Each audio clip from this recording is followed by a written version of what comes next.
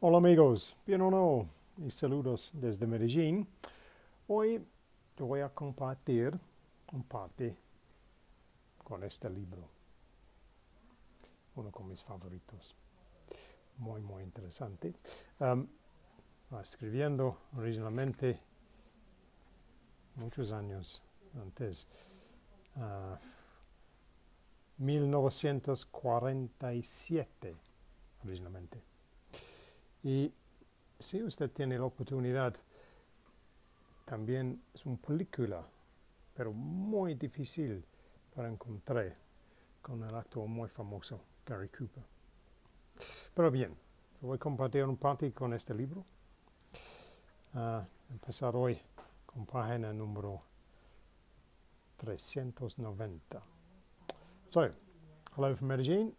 Today I'm going to share with you a reading from one of my favourite books, Ayn Rand's The Fountainhead, first published in 1947.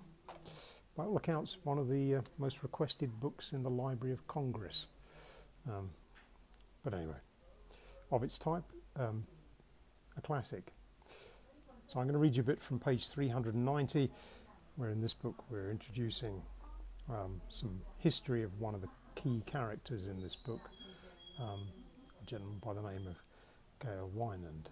But I'll leave you to read the rest of the book to understand how this kind of fits together. This piece is interesting because it describes quite well, I think, what New York was like way back, like 100 and something years ago, when this book is set. Let's have a look. There were people in Hell's Kitchen who never ventured beyond its boundaries, and others who seldom stepped out of the tenement in which they were born. But Gail Wynand often went for a walk through the best streets of the city. He felt no bitterness against the world of wealth, no envy, no fear. He was simply curious, and he felt at home on Fifth Avenue, just as anywhere else. He walked past the stately mansions, his hands in his pockets, his toes sticking out of the flat-soled shoes. People glared at him, but it had no effect. He passed by and left behind him the feeling that he belonged on this street and they didn't. He wanted nothing, for the time being, except to understand. He wanted to know what made these people different from those in his neighbourhood. It was not the clothes, the carriages, or the banks that caught his notice. It was the books. People in his neighbourhood had clothes, horse wagons, and money. Degrees were inessential, but they did not read books. He decided to learn what was read by the people on Fifth Avenue. One day, he saw a lady waiting in a carriage at the curb. He knew she was a lady. His judgment on such matters was more acute than the discrimination of the social register. She was reading a book. He leapt to the steps of the carriage, snatched the book, and ran away. It would have taken swifter, slimmer men than the cops to catch him. It was a volume of Herbert Spencer. He went through a quiet agony trying to read it to the end. He read it to the end.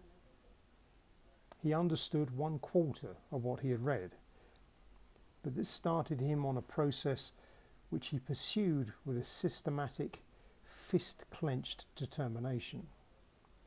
Without advice, assistance, or plan, he began reading an incongruous assortment of books.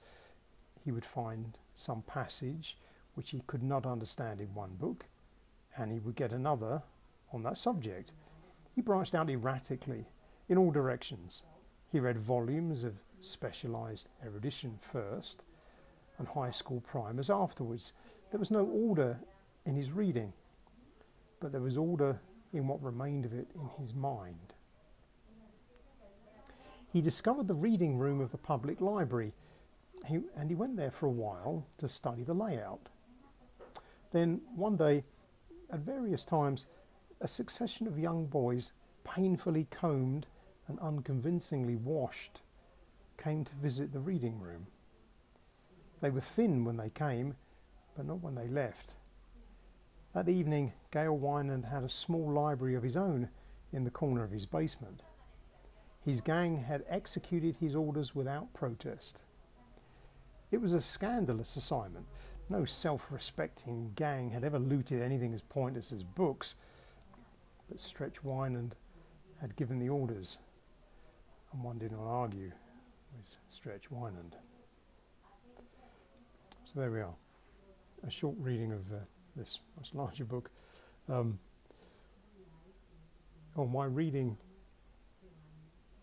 is a vitally important skill, no matter how we pick it up and wherever we start. It's a lifelong adventure. So on that happy thought, I shall bid you cheerio from Medellin for today.